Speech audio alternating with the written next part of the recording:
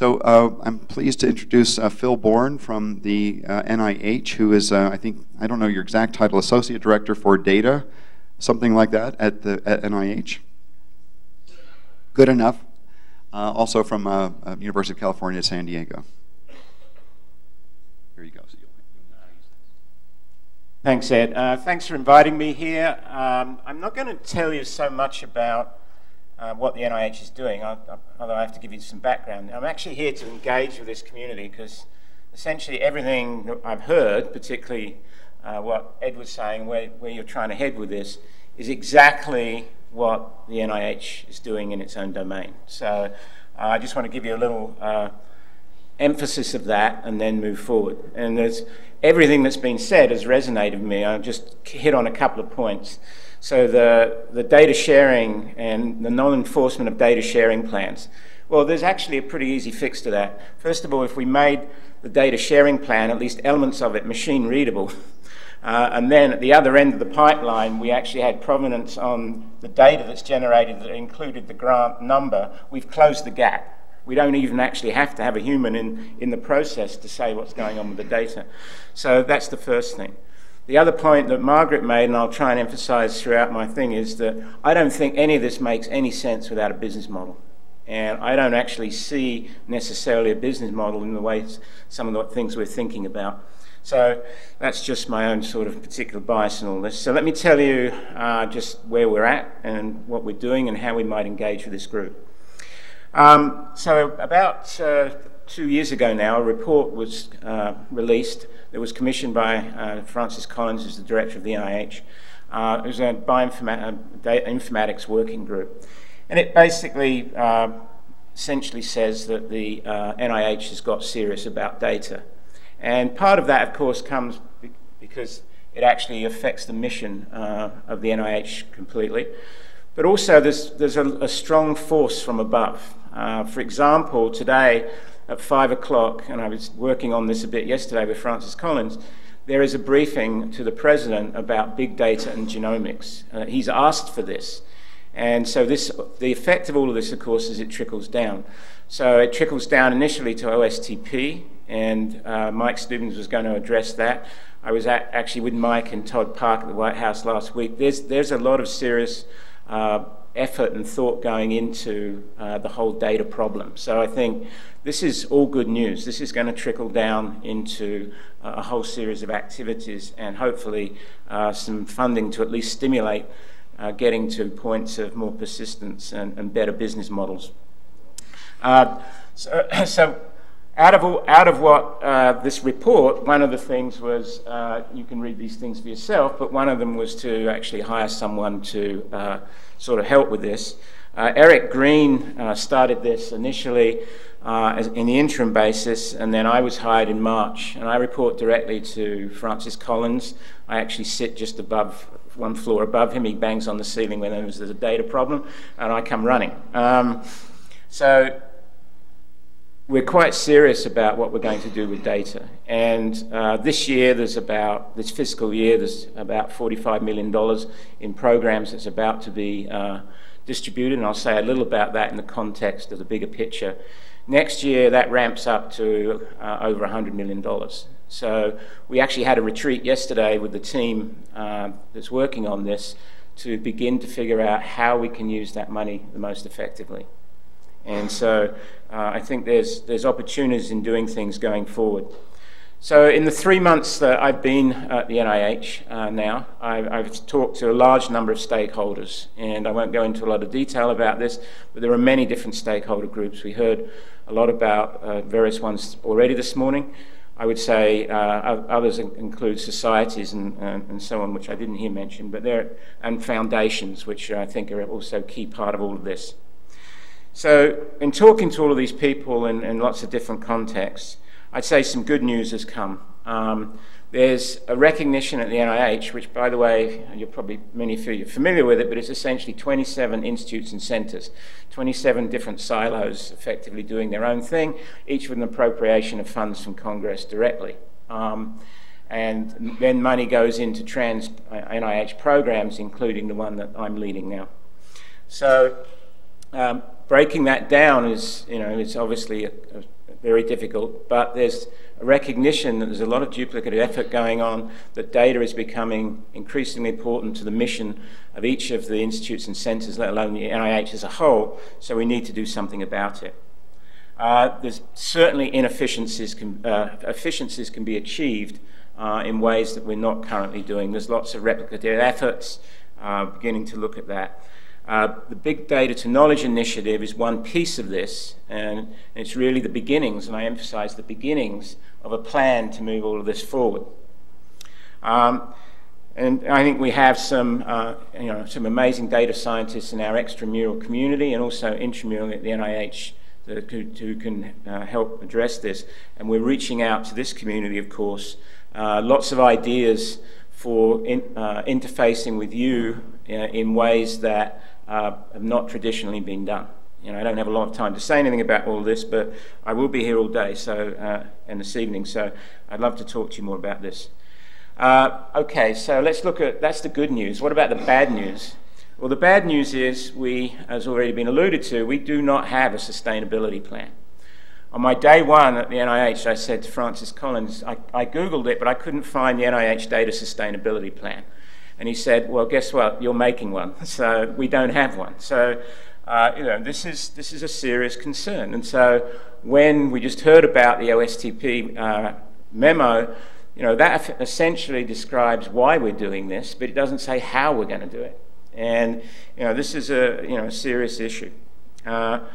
We don't even know how the data we currently have are used. Forget about the big data problem. I've been involved, and in fact Jane mentioned it, in running the protein data bank. As just one example, we don't really know how that data is being used. What we report to the NSF is things like, okay, we have X number of users per month, so many terabytes of data are downloaded across different IP domains. That's the extent of the reporting. But if no one really asks us to look in and say, okay, look at all the data objects in that resource, how are they being used and why? Surely that should inform some of the decisions that we make going forward, because there's a history here. We don't even really look at that. And we're in the process of thinking about how to do that best. So as a result of that, we can't really estimate future supply and demand. And this is a supply and demand problem, in my view. So we don't really know how to budget for it. I go around, I ask the institute directors at NIH, I've now talked at length to 20 of the 27 of them. I say, well, how much do you think you should be spending on data in years to come? They don't know at this point. So in other words, how much of what happens is going to be based on the data, the quality and the amount of data that we already have versus new data we're generating? We don't really have good answers to these questions. So we need to begin looking at this. So to do this sort of thing, I've kind of organized what we're doing around data at NIH into 5 thematic areas. And in this short time, I don't have a lot of time to tell you about them. And I'll just focus on one because I think it relates quite heavily to what you want to do here today. And I want to see how we can do this together. So one of them is the sustainability that I keep harping on. Our approach to dealing with that is effectively the idea of a commons. And that's the notion I want to sort of talk to you about today particularly, because in essence it seems to me that's exactly what you're producing or about to start producing. And Ed and I have already talked about this a little, and I think there's a lot more discussion to be had. And then clearly, wherever I go, training of data scientists is clearly a very problem that really needs addressing. I would say innovation is coming from, there's another theme, and that's coming from our big data to knowledge initiatives, and I'll say a few words about that. I also don't think we do a particularly good job at the NIH in how, you can see I'm not a typical program kind of person from a federal agency. I keep shooting myself in the foot, but I don't think we do a particularly good job at I don't think any of the stakeholders, obviously if you don't get a grant, you're going to be grumpy, but even if you do get a grant and the reviewers and the program officers are not particularly happy about the whole process that we have for reviewing data-centric grants. So I think that's something that's also under review, and I don't really have a lot of time to talk to you about that. And then there's collaboration across, across the agencies. We actually had a nice meeting with NSF and DOE and other folks to talk about sustainability, and this is just the beginning. So these are all good developments. All of this sort of leads to the notion that at the end of the day we have something which we call the digital enterprise. And I think, clearly without going into a lot of details, the goals of this are obvious. It's to increase collaboration, it's to be more efficient, it's to improve reproducibility. This is a big buzz thing around at the NIH right now, partly because there have been these published studies that indicate, for example, that 70% of all seminal studies in cancer cannot be reproduced.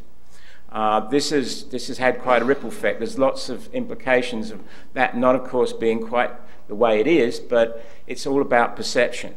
If a congressman, woman reads this in the newspaper and realizes they're putting $4.5 billion a year into the National Cancer Institute and we can't reproduce 70% of what's coming out of it, this is a problem. So there's a lot of effort about reproducibility, and of course having the data is a key part of all of that. Integration and availability of these things, and I'm not sure how engaged, and Jane mentioned it in the context, or it was mentioned in the context of more about student records, but clearly patient data and the special issues associated with that, and I won't get into all of that, but that's also on the being looked at. So let me just say quickly something about sustainability and this commons idea. And we're actually doing some pilots. So I think the approach we're taking with this is partly because I wouldn't say necessarily catastrophic failures, but certainly large-scale projects that have not lived up to what was hoped. We're actually taking a very low-key, agile, small-step approach to what we do here.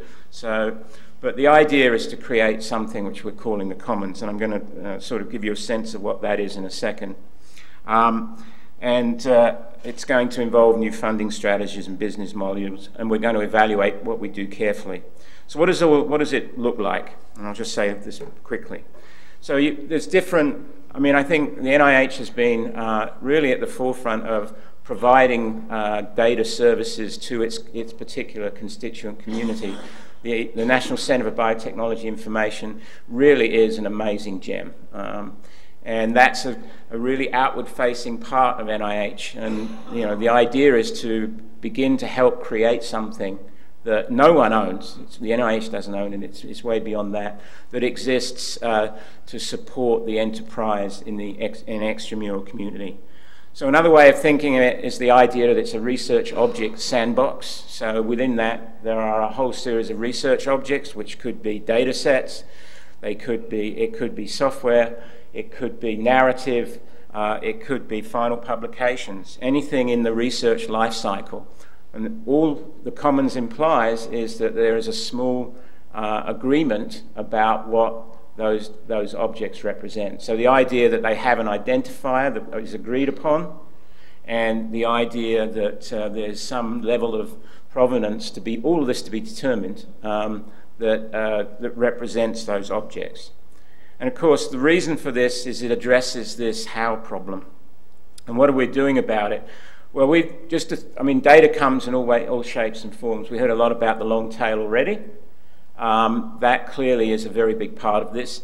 If you suddenly you're required to reproduce, be able to reproduce your experiments, and you're required for that data to be available, then something needs to be done above where we are today, which of course is typically a bunch of CDs or something on a shelf in a laboratory. It's just doesn't cut it.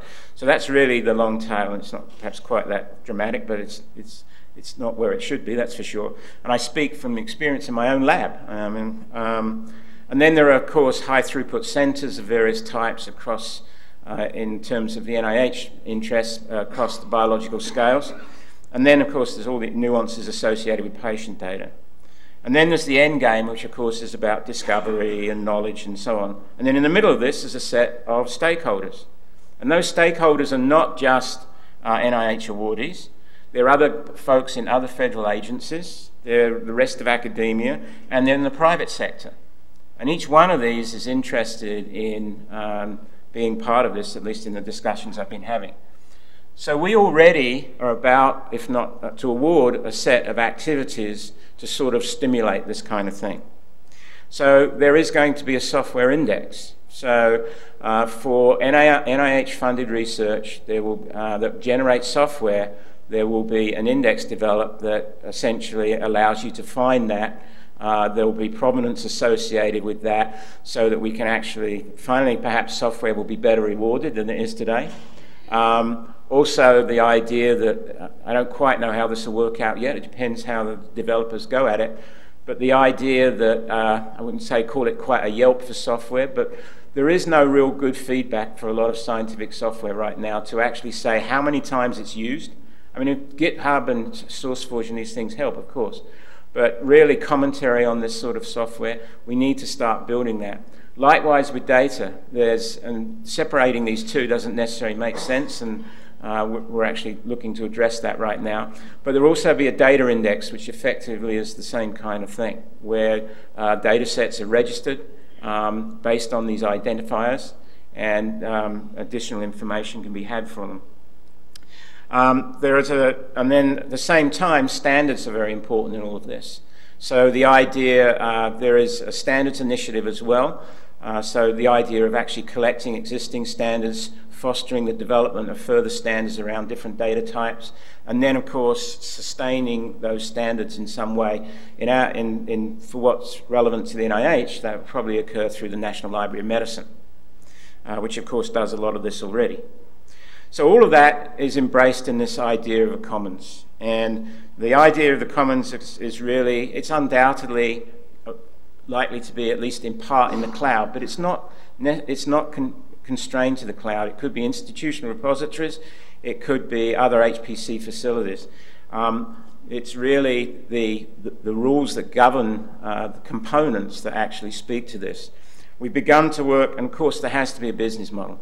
And we've begun to work on beginnings of a business model which will be presented to the NIH leadership in the not too distant future, which looks at one way of potentially doing this. And without getting into a lot of detail, it's really the idea that there is credits, and those credits enable someone with a research grant to work in the commons. Where they actually spend those credits will be wherever they choose to, where the organizations that are maintaining these research objects in the commons agree to take those credits. And there'll be, there could be an agent, a third-party agent that deals with this. We can get into details of this offline.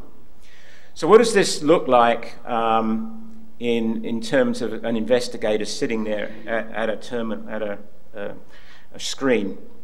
Well, first of all, the simplest incarnation is sort of a Dropbox-like storage, but the opportunity to go a little beyond that. So, So the idea that as you drag and drop something, that if that file type can be identified, then you can actually look at that file type against a particular standard if it exists for that particular class of data. You can generate a set of metadata that describes compliance to that standard, and it can sit there with that file. And you can, you have an access control to that file, which defines who can look at it. And in that way, you can comply to the data sharing needs. Of course, in many cases, with the size of the data, the computer's got to be with the data. There's the potential for a place to collaborate. So we're going to begin to experiment with this, but one dream, if you like, about this idea is that if you have data sets from different environments, then, and say, for example, that relate to different diseases, that data probably has relevance across those diseases. But the investigators will never, the individual data investigators working with those two data sets may not discover this until after publication or way down the research cycle line. But the idea that these data are indexed and commonalities in those data sets, even though they're from different investigators collected for somewhat different purposes, this kind of analysis might actually enable us to accelerate at least from the NIH perspective, what we do with respect to disease. So I'm running out of time, so let me not say anything about this. Training is a big part of this, but I really wanted to get the notion of the commons across, because that is something that we're working, I think is perhaps most relevant to this audience. So just to finish, this is sort of, we will be putting these commons pilots in place by the end of the summer. There's a set of awards going out, and what the kind of awards we do next year is yet to be determined, but really awards are going to be there to foster best practices, foster important developments in data science across the spectrum, and I think there's a number of distinct opportunities there, including for people in this audience who don't necessarily work in the health domain, but are clearly doing things that would be very relevant to data in healthcare. So I'll stop there. Thank you. So we are a bit over, but on the other hand, we can make up some time at lunch. So I think we ought to, if people have questions, we ought to take them now, at least a couple of them.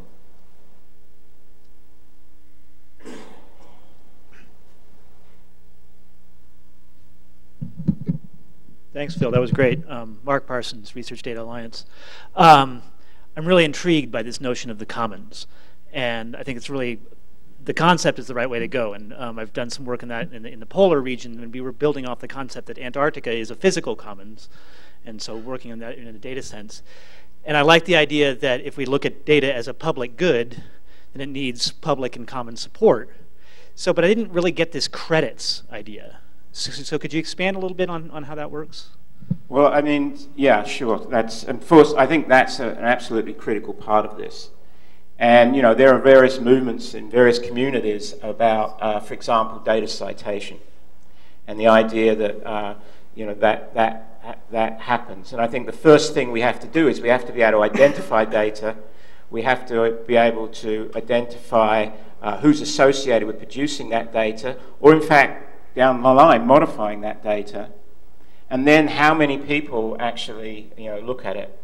I mean, I'm really compelled by this from my own experience, and I always say this, and I'm saying it. So I only give one talk now many times, so I've said this many times, but I have a paper in the biomedical sciences that has 17,000 citations. It's one of the most cited papers in all of the biomedical sciences, but no one has ever read it. No one. Because all it is a data set that references, a publication that references the protein data bank. Right? So we're actually using a paper to reference data. This doesn't make any sense, in a logical way at least. So I think we're slowly identifying with that. And there's talk, and it will happen, I think, at the NIH. The bibliographic sketch at the NIH has just been changed to move away from the real emphasis on public, high-quality publication, to more of what you've done as a scholar as a whole. So more of the innovation aspects. The next step of that, of course, is to identify the value of data in this enterprise. What's more valuable, a paper that you write that only you ever cite, or a data set that you've produced that's downloaded and produces 100 publications by 100 investigators?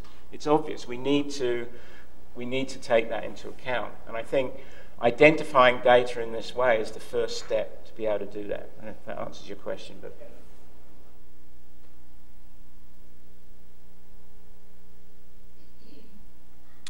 hi, I'm Lane Johnson from Duraspace, and I'm very intrigued by the commons approach too. I was wondering if you'd be able to speak to the work that's been done during the past several years with the Clinical and Translational Science Awards Consortium.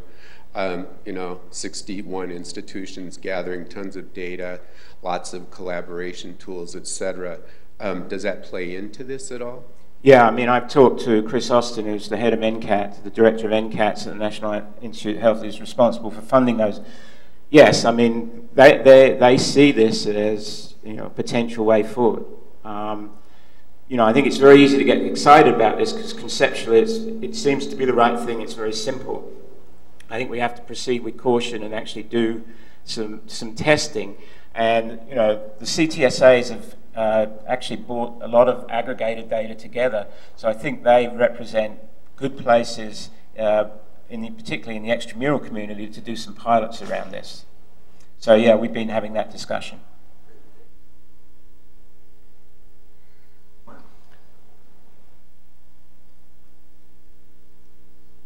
Dane Morgan from the University of Wisconsin. I'm a material scientist, and we as a community and the Materials Genome Initiative and things have been looking a lot to the biological community for inspiration on how to do things with data. Is there a practical path, potentially, if aspects of the infrastructure you're building might be translated into a totally different domain, like materials, to be able to borrow and share some of those tools? I mean, in the end of the day, there's no reason why these shouldn't actually be within exactly the same framework, even though you might not access those parts of it. I mean, I don't know what the analogies for what this could be are, but what strikes me all the time is it's almost like the commons could be almost like the internet was a whole bunch of time ago, where it started with people. Some people in this room would well remember probably, but essentially a series of separate networks. So you could actually have separate domains that have their own commons effectively. But I think increasingly it's just science is so interdisciplinary and so across that it makes sense to bring these kind of things together. And so with a few simple rules, there's no reason why different communities can't exist in the same space. And if it makes sense to start looking at things in that other space, you should be able to do that in a way that makes sense. So in other words, I mean, right now we effectively in the internet space we use Google to find things, or being one Google. If each domain develops the sort of an index for finding things in their domain, eventually the value in cross-purposing these things will, I'm sure, drive things into a common index. So, at least that's how I would see it going forward. So I think, but I think the initial steps are, let's get some. I'm already nervous about the fact I'm talking about this a lot, and this is not the first group I've talked to this about, and people are very compelled. But we need to do something, and I think that's why I'm here, because you're very keen to do things, and there are big doers in this room. Ed said so, and I know a few of you, so I know that to be true. Okay, thanks a lot.